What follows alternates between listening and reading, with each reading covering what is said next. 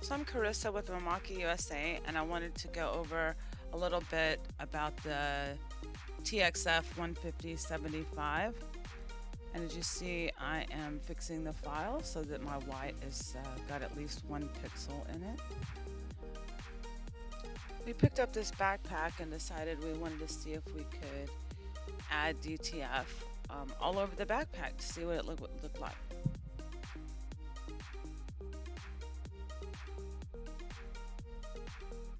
So we're going to do the straps of the backpack first.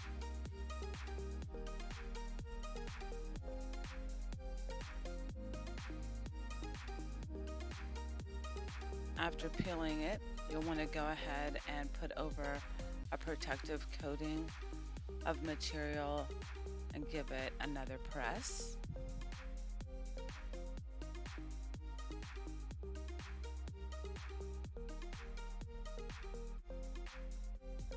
Once we were done with both of the straps, we decided to start on the pockets.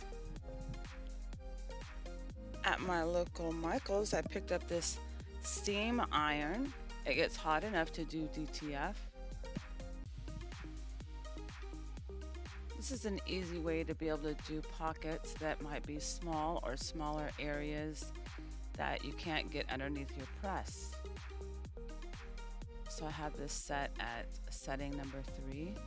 It can go a little bit higher on setting number 4, but setting number 4 goes up to about 410 degrees.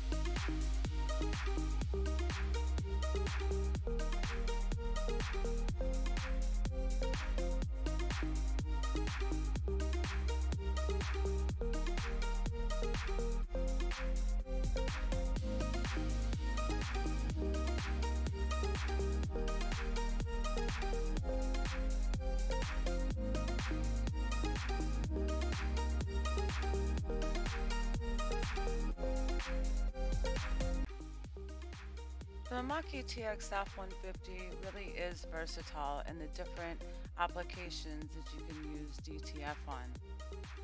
I think this came out great. Thanks for joining us.